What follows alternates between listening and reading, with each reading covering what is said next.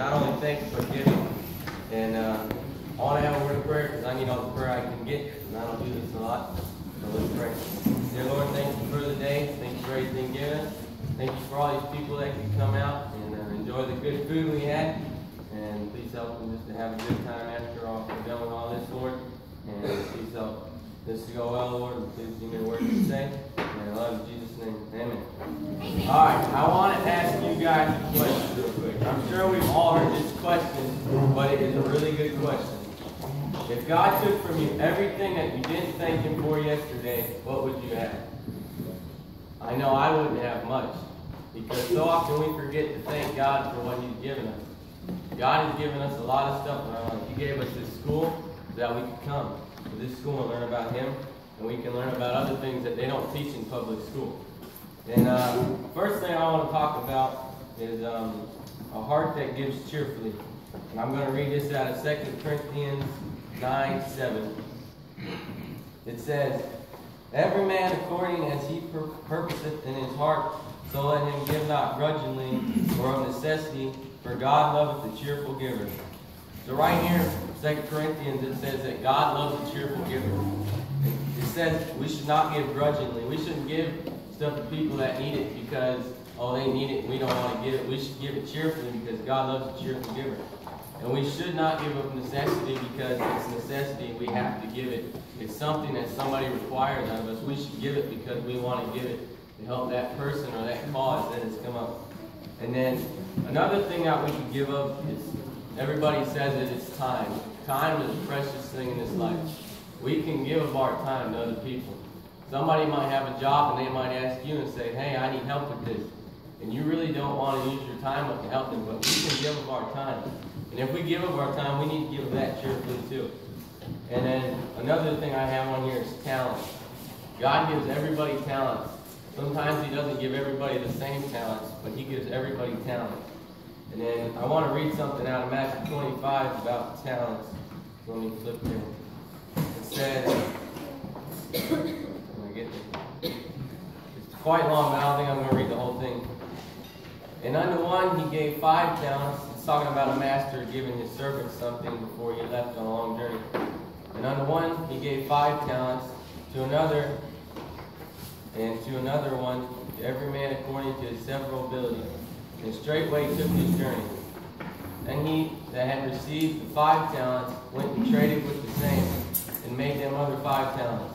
And likewise he that had received 2, he also gained another 2. But he that had received the 1 went and digged in the earth and hid his Lord's money. After a long time the Lord of those servants cometh and reckoneth with them. And so that he had received 5 talents, came and brought other 5 talents, saying, Lord, thou deliverest unto me 5 talents.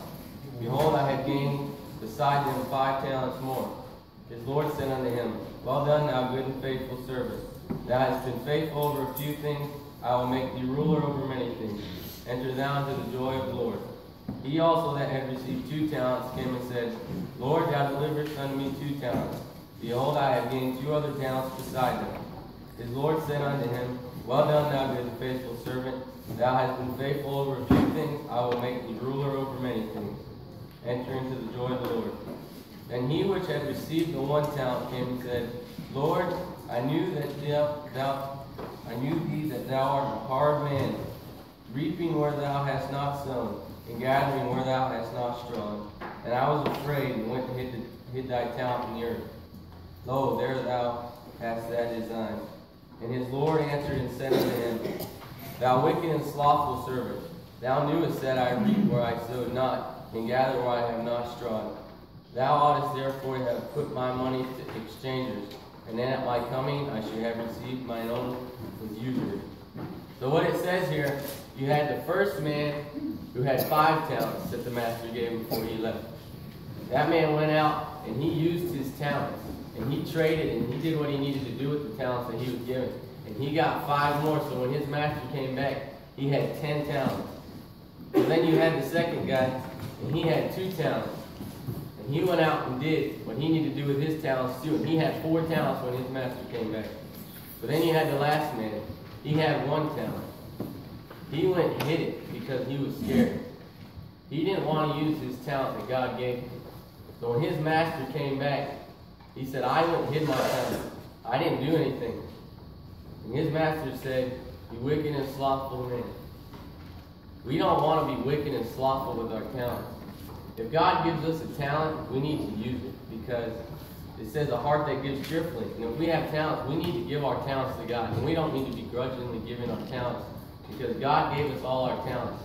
So we need to use them how he gave to us, because God is a mighty God, and he could use us in ways that we never imagined. And then the second thing is we need to show gratitude. I don't have a verse for this. I wish I did.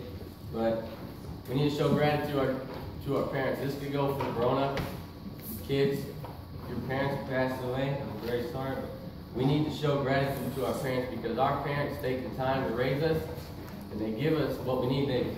Hopefully our parents raise us up in the nurture and admonition of the Lord. And that's what a child needs, is the nurture and admonition of the Lord. And then the second thing we need to show gratitude is our pastor. We have a great pastor standing in the back. We should show gratitude to preacher, and he shows us the way that we need to go.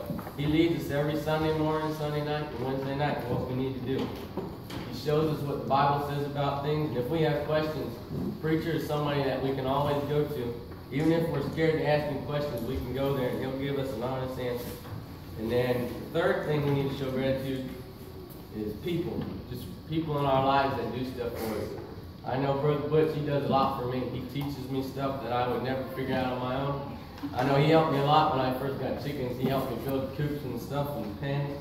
And he taught me a lot. And Brother Jim Schessler, he teaches me a lot too. Just people in my life that I need to show gratitude. And then, of course, the most important we need to show gratitude is God.